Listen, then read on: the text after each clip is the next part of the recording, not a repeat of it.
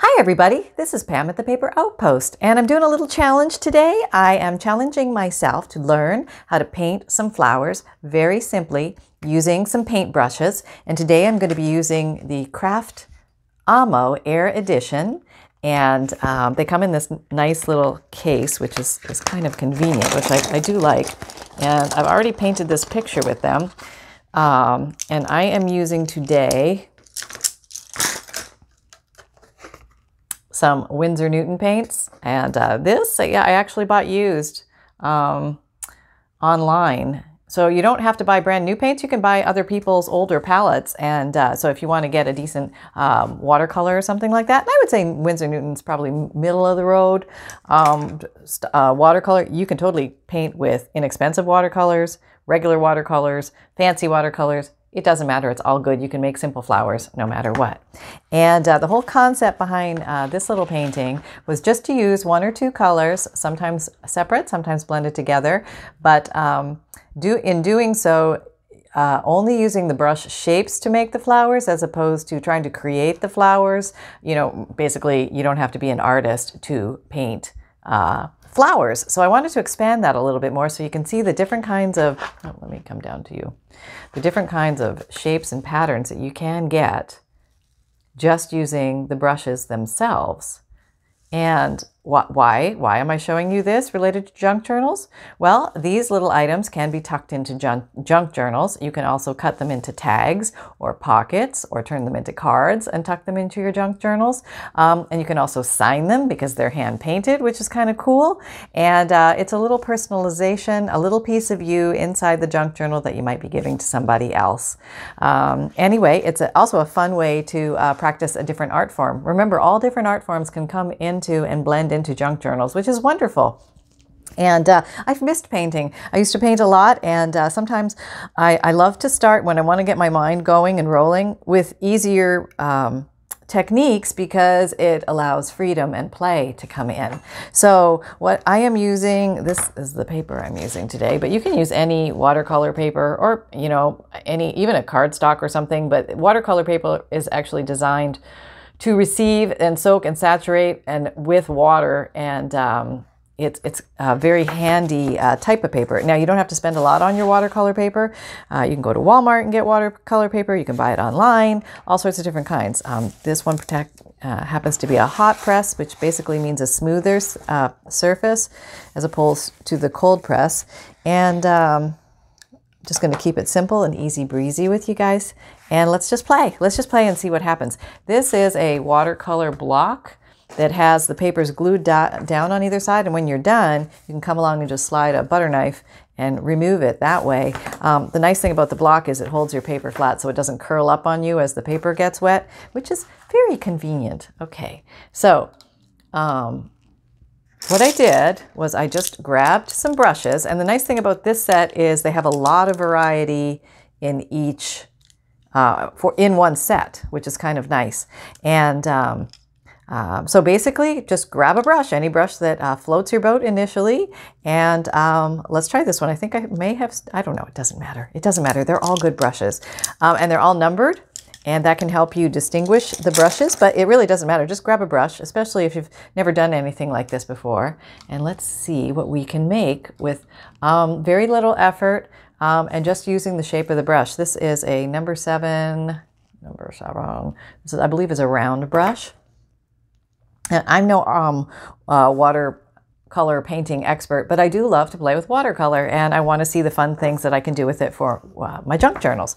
So here we go. I'm just I was using blue and purple, so let's use a little bit of that. Here's some purple. Wet your brush, and the thing about it is you don't want to soak the shaft of the brush in the water for long periods of time. You want to remove it so it doesn't crack on you.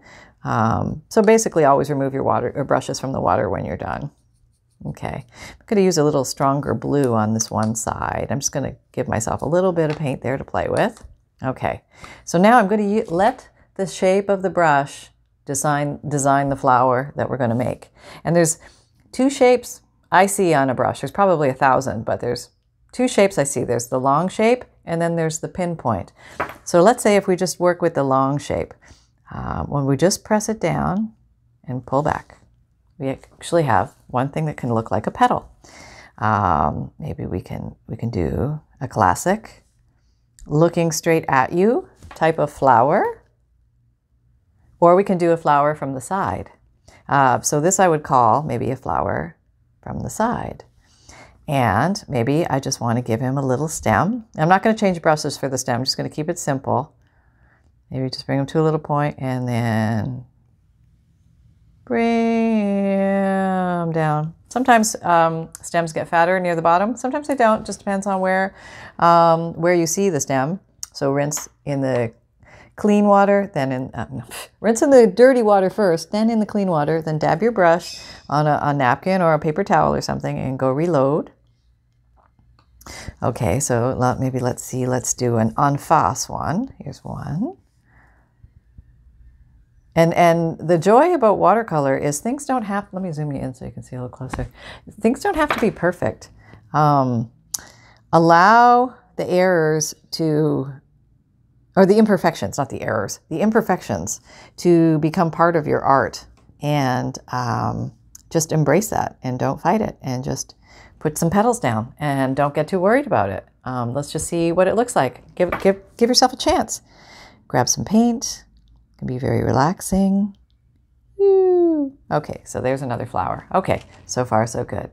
Low pressure. The brush is doing all the work. I am merely laying the brush on the paper and then it becomes its own little flower. So we've done this one, so let's put that one aside and let's grab another brush.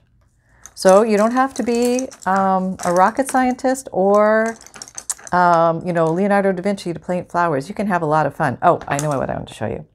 The other end of the brush is the pinpoint. This particular round shape has a pinpoint on the end. So you can dip your brush in the pinpoint and you can do some things with that. And let's just okay, there's a lot on there. Let me put a, there we go. Now we have a little pinpoint and you can actually do like a loose flower, okay, which is just made of dots. Okay, there's one. Maybe there's a few of these over here. Very easy, just using the brush to make the shape. And I'm just going for a general ball. You know, your regular ball, maybe 3. We like 3s in art for some reason, I guess. Makes the brain happy, so we want to keep the brain happy. If you don't know what to do, put 3 down. There you go, that's what you do. And then you can put little stems on these. Maybe these will come from the side. Maybe these will come from here. That's right, they can come from different directions. They don't all have to come from the same place. No, oh, I'm running out of paint. So I go again. Right into that one. Give this guy a little more color. Very easy to do. Anybody can do this. Maybe this comes around like that. Okay, and you can paint right along with me if you want to create these. That might be fun. If you've got some paintbrushes sitting around, grab them. Grab some different ones. I see an ant on my paper. Okay, he's gone now. And you are not going to destroy my flow, Mr. Ant. No, you're not. Okay, what do we have next? I'm just going to take these as they come. This is an angle brush, number 5. And let's see what this guy does. Now this one, I think I'm going to add a little bit more purple to the paint, just for fun, to change it up a little bit. I'm going to use these 2 colors, the purple and the blue. They probably have fancy names. I don't know what they are. Doesn't matter to me. I just want to paint. All right. So let's try this. Let's put 1 mark down. Okay, so we have 1 mark. Now we can ask ourselves, where are we going to go with that? What are we going to do with that? Where will that take us? What things, grand things are going to happen? Will anything happen? Well, there's a lot of things we can do with this guy. And so just try placing a few down in a cluster. Flowers often come in little petals, can come in little irregular clusters. Okay, maybe there's another one here. Just using the brush shape to make the flower petals.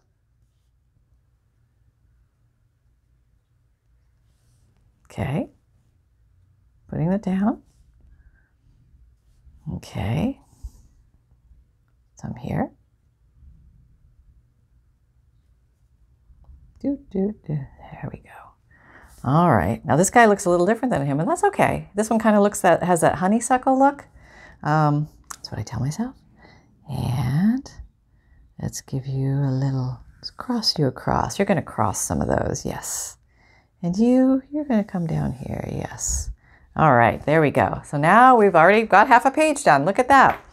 And okay, so let's rinse that out. Oh, we can also use the tip of this guy. Let's see what that looks like. Now he has an angled tip. See that?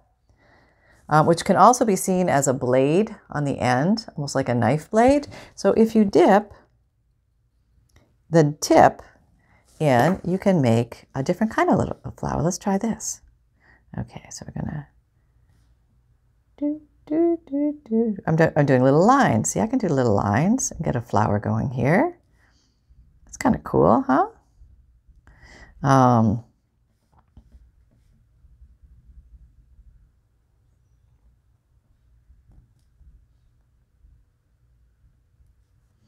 All right, who knows what that is? Nobody, but it is my flower, and I'm very happy with it, very excited. I'm gonna fluff him out just a little bit, maybe fan him out a little bit more, just using his blade, and maybe he's a piece of a pussy willow or something like that. I don't know, doesn't matter, doesn't really matter. He's just a little flower. Maybe a weed, maybe goldenrod, something like that. I don't know. So we can also do a different kind of a stem for him too. He doesn't have to have the traditional kind of stem. No, there are no rules here because this is imagination land and you can make your flowers any way you like. So sometimes having different brushes can be an advantage. You can do a lot of things with one brush if you learn how to use it really well. But if you're just starting out, sometimes having a set of different brushes can be really helpful to let you launch yourself into different patterns, different styles, different ways of making things. Here's a big paddle brush. This is a number 10, flat with rounded edges. Okay, so let's see where this one takes us. And maybe we're going to put even a little bit more purple. Whoop, look at that. We have a purple raindrop that has landed on the page. Not going to worry about it. Just going to leave it there because maybe we'll do a big sprinkle pattern at the end. That's always fun when you accidentally get a sprinkle on it. You just go with it and you sprinkle everywhere and it looks like pollen or rain or something like that. Okay, so let's do some of these. Let's do one this way, and then one this way, and then one this way. Now you could do one on face, so let's do that. That's a nice way to start. If you never know where to start, you can always start with a flower facing you, on face. I think that's like in the face, something like that. So my little water dish is in the way here. I'm gonna move everything so I can move my water dish. Okay, there you go. Okay.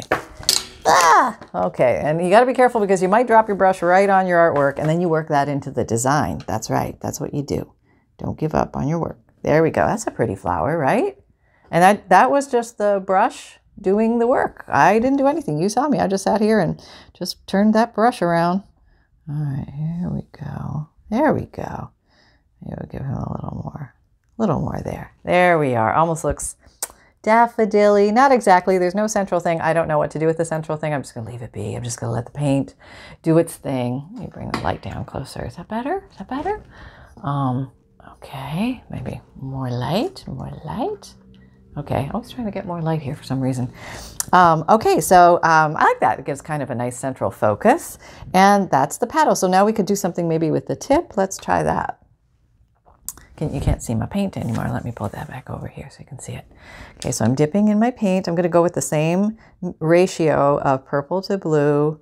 And let's try and make something different with this thing. If I can work around my lights and my camera. Okay, how about here? Well, we were there, so okay, this is a little different. See, now I'm working on the end, and I can get a completely different looking flower by working with the end of this brush. Maybe this is almost like a little lavender or something. That's kind of a cute little lavender, isn't it? I've been wanting to do a lavender journal, and I think this would be a lot of fun to add some hand-painted lavender into the journal. Wouldn't that be fun? I mean, these are such simple things that we can do. You don't have to be a super rocket artist. You can just do these things. And you're almost making a masterboard of flowers so that you can cut from it and take from it to use at any time in your journal, any way you like. So rinsing in the clean water, rinsing in the dirty water, and then dabbing on a baby wipe I have just sitting here. You want to see the baby wipe? Okay, there it is. You want to see the water? There it is. No, you can't see it. Oh, well, sorry. There it is. Okay, so let's draw some more flowers and let's see what we can do. Okay, so we used that brush. Let me put you over here for now. Next brush in line is this little skinny guy. Okay, now let me show you another technique you can do with a brush. This little skinny guy, you might say to yourself, hey, that little skin, let me put in a little more purple. I'm kind of going to go from blue to purple just across because I don't know, that just sounded like fun. You might think, well, maybe you want to do another not lilac, another lavender because it's skinny and thin, which you can. But you can also do something like this. You can roll your brush. That's right. This also takes no talent, but it's easy to do. Just roll your brush. Okay, what is that? Nobody knows, but we're going to turn it into a flower. So let's put like a few of these down. Okay, some is coming from the metal part and some of it is coming from the brush. Doesn't matter. Doesn't matter. It's all paint. It's all good. Maybe another one down here. Okay. And so we have 4 there. That's fine. And then we're going to use the tip of the brush. To maybe what we're going to do is we are going to connect these as if they're all connected to some kind of central stem. Maybe it has little extra stems coming from it. Maybe here, and maybe he's just going to deal off to the side because he's really not sure about life and really doesn't know what direction he wants to go in. But I'm just going to sort of connect these lightly like that. Yeah, we don't really know what's going on in here other than there are some petals and flower coming from a central stem. So there, that's just kind of like a weird little goofy flower just made by rolling the brush. Give you a little bit of a different look. Okay, all right. And next brush up is a bigger, wider angle brush. And one thing I do like about these, I tested them because I wanted to see if I like them, but the hairs don't come out, and that's really important. If you ever buy cheap brushes and you give the brush fibers a pull, they will come out, and that causes like different rough edges and things like that when you're trying to get an exact edge, and that can be frustrating, especially for a new artist. And I know because I've been there because I'm pretty much a new artist. So you're coming on my journey with me, and I hope you grab a paint brush and some paint and just have some fun. So let's see what we can make out of this. Okay, so did we do one with that yet? Yes, we did the small angle. So that must have been, I think it was that guy. So let's make some, this is a larger angle, but let's use the brush in one little different way. Let's see what we can do here. Okay, so we have some purple. I'm going to put maybe a little bit deeper blue in here, or a little darker. I don't know, I'm changing. Okay, I'm not going from blue to purple. I'm changing it up. Okay, so now this time I am going to take a chance and rotate the flower. Yes, maybe I'm going to do it here. I'm going to see what this happens. Okay, well, first of all, instead of just laying it down, I'm going to start at the point end, put the point end down first, and then let the thing push and then pull away. And I'm going to get a little thing that looks like a petal. Point end first, push, and then pull away. Point end first, push, and then pull away. And I'm getting a windmill design here. Point, push, pull away. Well, maybe one more over here. Point, push, and pull away. Okay. So there I have more of a windmill flower design. So you see, if you're looking across the page, how many different flower shapes you can get out of just a simple set of brushes. So let's go ahead and ground you. Yeah. And maybe I'm going to have one that kind of, let me get some more paint, comes off from the side. So laying it on the side, the point end first, down, and then up. Point end first, down, and then up. And the point end first, down, and then up. So he's going to come right off the side, this guy. He's coming from right off the page. And the rest of the flower is off there somewhere. Down and up. Okay, there we go. Let's fill that in a little bit. Okay. Maybe one more down here, huh? Yeah, okay, down and up. And fill it in. All right, look, we just made a bigger flower. Who knew? Who knew? You never know until they just express themselves. So he's kind of sneaking in there. And let me show you a little bit up close what that big one is doing. He's doing a kind of cool thing that watercolor does. He's pulling his own colors on the inside. Doesn't it look like a bunch of jellyfish that are all like swimming in synchronicity somehow? Isn't that pretty? I just think it's really pretty. Okay, you can have a lot of fun with this stuff. Okay, so that was the angle brush, and there are more things you can do with angle brushes, but we're just having basic fun, easy steps, nothing too heavy, just playing. All right, now this little guy, he's like a flat brush with sort of a blunt end. Okay, so he's kind of a little blunt-ended guy. I think he may be called a filbert. Something about, I think he's a filbert. Don't quote me on that. He may or may not be. So let me maybe put a little more purple in here. A little more water. You want to start with a wet brush, then add your paint. Okay, now let's see what I can do with this guy. Where will you take us? Where will you take us? Okay. I got like 3 lights in the way. Okay, I'm just going to do a simple flower form with him and just see what we get. Well, I'm going to start with 1 petal. Let's just do 1 petal. All right, we're going to look at that. So that's going to give me my dimension of my flower. Okay. Okay. But maybe I want this guy to go higher and maybe come down this way. And I have to change hands. That's kind of tricky because of my space constraint here. So I'm painting left-handed. This is really, this is out there, let me tell you. Okay. And there we go. All right, so this guy, let's give him a little hat. And I'm going to put the hat, I'm going to take the flat of the filbert. I'm going to turn it on its side to the blade, and I'm going to use the blade to give him a little spigot. Maybe these will be like those little things, you know, those things. He's looking like a blackberry to me right now. Yeah. Okay, we'll just give him that blackberry look. And I think he has to have a friend. He looks like he wants another blackberry friend. So let's just go ahead and give him another one. This one here. And it's okay if they overlap and touch a little bit. It's all right. All the petals don't have to be exactly together either. You don't have to get locked into everything has to touch. No, things can be separated a little bit. And white space is a good thing. So you can create your little blackberry this way. Turn.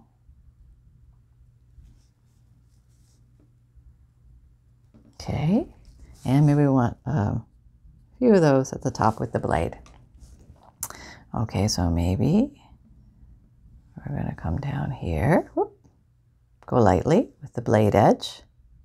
And you're making your stems. Don't even have to change paint. You can keep it all one color theme. Or you can change and have some fun that way too. All right, so that was a number 4. Flat, I believe that's a filbert. I hope that's right. I'm sorry, I'm not up on all my watercolor terms and everything. I just like to play with the paint and the brushes and the paper. So here we go. Here is this guy. This is a bigger, better filbert, I think, or a flat brush. Maybe this is a flat brush. You know what? This is a filbert because it's slightly rounded on the edge. Now it's all coming back. This is a flat brush, which has a sharp cut across the top. You see the difference? Yeah, okay, so this guy, he has more of a soft, rounded end. So this guy's flatteroo. So let's see what we can do with flatteroo. Okay, here we go. Maybe some more blue. Blue, blue, blue, blue. I love that dark blue, purple, indigo kind of color. I think it's a really neat color. All right, so let's just have some fun with this guy. Let us maybe put you here. And now I could do some like this, the longer tallers, the roundy-roos, the facing sideways, the jagged, but let's try something different. Let's try this. I don't know what this is going to do. I'm taking the flat end, the blade, and I am going to do, well, it kind of looks like that guy, I know, but I'm actually going for a round flower. Maybe like a dandelion.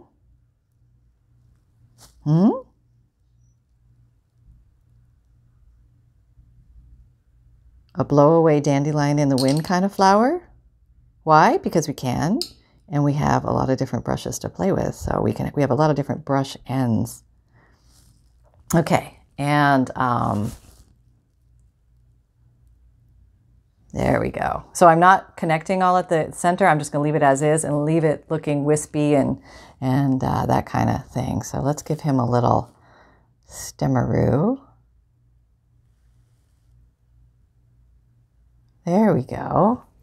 So you see how the whole page is just starting to fill in, and there's no rules with this. You can put in as many of these as you like, as few of these as you like. I've got 2 more brushes, so let me just complete the mission and play with these in full throttle. And there is, the company has given me this set of brushes to use and to try out, and they've also given me a code to give you 10% off. So if you use the code Outpost, and I'll put the link below, you can get 10% off these specific brushes. So if you like these with what I'm using, you can use these, or you can use other brushes that you have, whatever you like.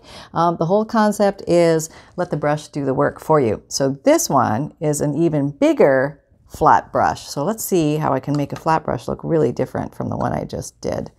All right. Okay. Let's do something here. Can you see the bottom of the page? Nope. There. Okay. I got that. Now I think I'm going to do a constructed thing where these are sort of all related. Okay. I think these are going to end up looking like the jellyfish, but more flat tops.